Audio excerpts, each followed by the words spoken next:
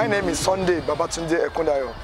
I do play a one-year guitar for the Redeemers band.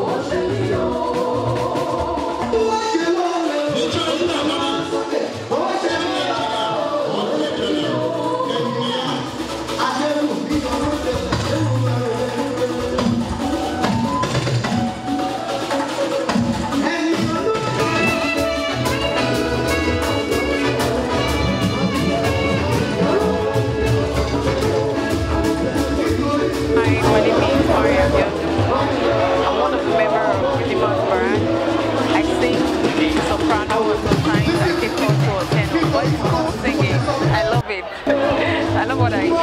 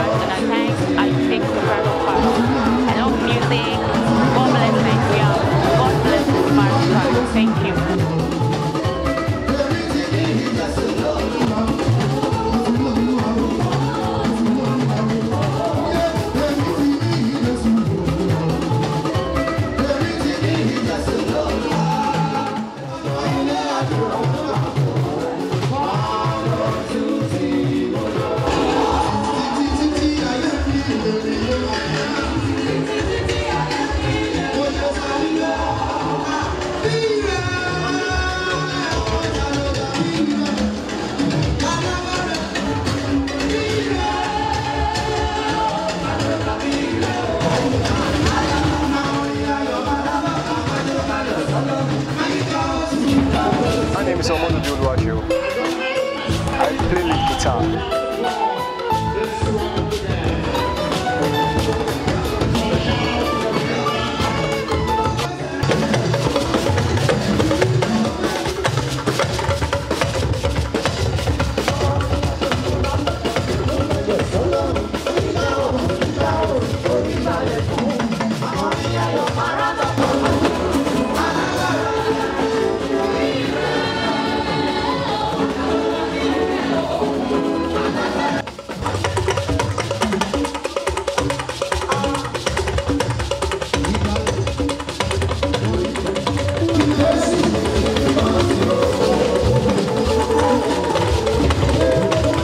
guys, my name is Shitu Ademi Moses, the director of Redeemers Band.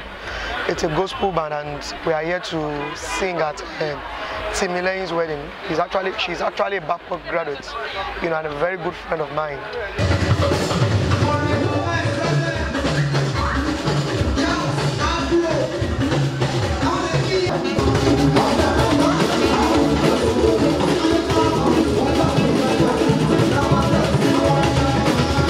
Actually Babcock graduate, and a very good friend of mine.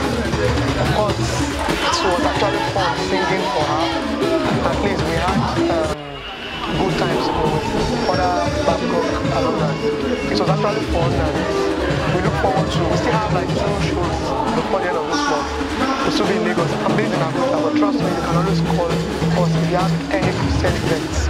And trust me, you won't regret it. You can actually reach us on 081 4546 2488, 081 4546 2488 or 07036778543. You can also search for Redeemers Band online. We're actually working on our site, redeemersband.com.ng, which will be available very, very soon. Thank you and God bless. I'm behind the camera, I have my friend Pajo.